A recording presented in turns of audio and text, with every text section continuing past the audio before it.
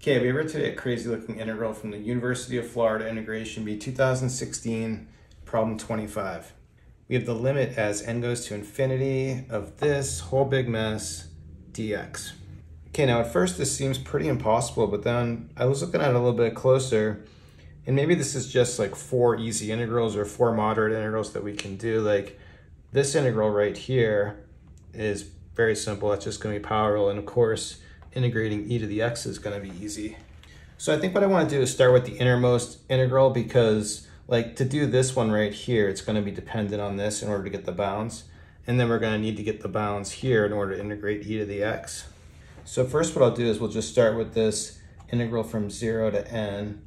We'll bring the limit inside on this and write it like this. So we have the limit as n's going to infinity of this, and we're just integrating theta cubed d theta.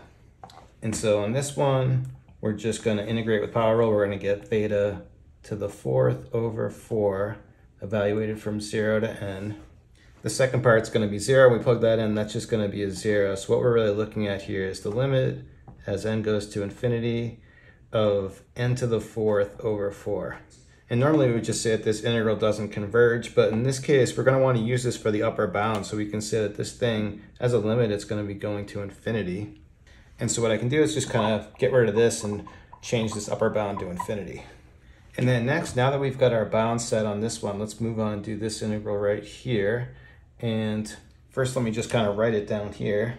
And now for this integral here, kind of noticing that like, this is the reciprocal of e, we've got a reciprocal right here.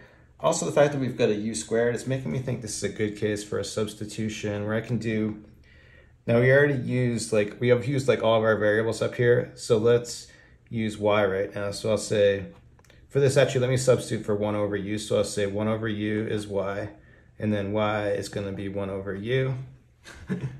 No. And then so rearranging this, we can say u equals 1 over y. Take a derivative, so our du value is going to be minus 1 over y squared dy. So we'll go ahead and substitute first, taking infinity, plugging it in somewhere. What's going to happen is plugging it in here, our y value is going to be going to 0. And then plugging in 1 over e right here, you just flip it, our y value is going to be e for the lower bound. Then coming over here, this is going to become natural log of y, 1 over y squared here. Our du value is going to be this minus 1 over y squared dy. But then I can just cancel y squareds out right here. So we just have 1 left in the denominator. I'll take this minus sign here and let's just use that to flip our bounds. So now we have our bounds as 0 to e. And now we'll just go ahead and integrate this. I'm just going to use the formula on this. Normally you could do it out by integration by parts, but the formula for the integral of natural log y is going to be y ln y minus y. We just need to evaluate from 0 to e. Plugging everything in first, plugging in e, we're going to have e. ln e is going to be just 1, and then we plug in e here, we're going to have minus e. And then for the second part, you plug in here, you're going to have a 0. Even though natural log is going to minus infinity, when you do the limit out, this is still going to be a 0 here. And then plugging in 0 here, we get another 0. But e minus e is just 0, 0 is just 0, the whole thing is just 0. And so what we can do is take it, update this whole upper bound here, and update this to 0. Okay, next, the integral is starting to look pretty lopsided with the whole upper bound cleared up, but now we just need to focus on this one right here in order to get our lower bound. And I think this is actually kind of the hardest part, or the weirdest part anyway. So for this one, so first let's just kind of go inside of our floor function and try to simplify this. Like first, looking at the numerator, actually the first thing I noticed is a really bad mistake. This was one of my biggest fears, because I wouldn't copy the problem down right because there's so much going on. But this is not an arctan here, this is a tan squared. Hopefully I get it right in the thumbnail.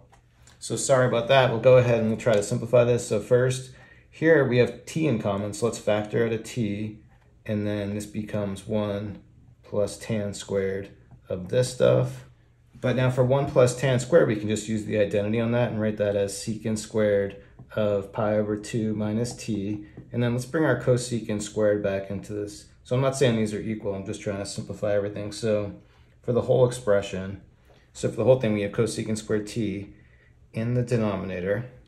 But then for this right here, we don't really like having this input here, pi over 2 minus t, and you may notice this is just like the complementary angle formula. And you're probably, I think we're more familiar with it in the terms of cosine. So if you write it like this, 1 over cosine squared pi over 2, complementary angle formula for cosine is just sine. So this becomes 1 over sine squared of t.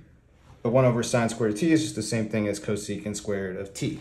So updating this, what do we have? We have t times cosecant squared t over cosecant squared t. This just cancels. And then everything inside the floor function, all we're left with is just a t. But now for this right here, this kind of gave me some trouble because when you think about this as when n's going to infinity, this is clearly not going to converge. So it's going to be a real problem. But what I want to do is actually forget about the limit for a second and let's just deal with the integral.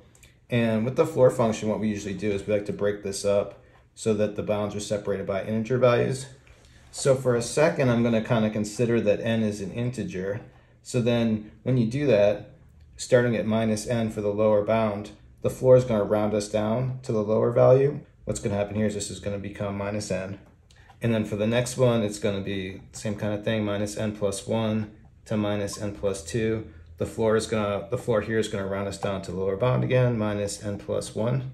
And of course, we're going to just go on and on forever like this all the way till the upper bound of n. But now setting it up where our bounds are separated by just 1, what happens when you integrate that, and with this being a constant here, is this becomes a constant that come out of the integral. When the bounds are separated by 1, the integral value is just going to be 1. So what we end up with here is just minus n plus n plus 1 plus minus n plus 2. Eventually this thing is going to get to 0, and then eventually we're going to get back to something like this. We're going to have n minus 2, and then the last one's going to be n minus 1. But what we could do is, let's just look at this last integral here. When the upper bound's n, this last one, the lower bound's going to need to be n minus 1.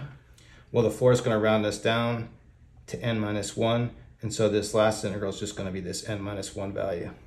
But then now that we have all of our terms listed out, n minus 1 is going to cancel with 1 minus n minus 2 is going to cancel with 2 minus n, there'll be an n minus 3, everything's going to cancel, 0 is just 0, and then all we're left with is minus n.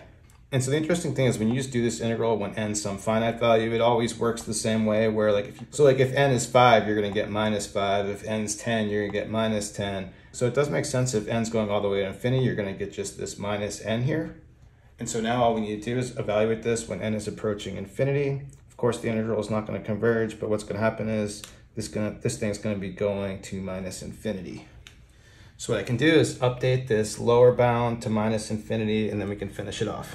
Okay, so now after everything, we just have ourselves a really easy integral to do. So integrating e to the x, we get just e to the x. And we just need to evaluate from minus infinity to 0. Plugging in 0 here, e to the 0 is just 1. E to the x at minus infinity, this is going to be going to 0. So putting it together, for my final solution of this, we just get a 1. Okay, so there it is. Pretty insane problem from Florida 2016. Thanks everyone for watching. Have a good day.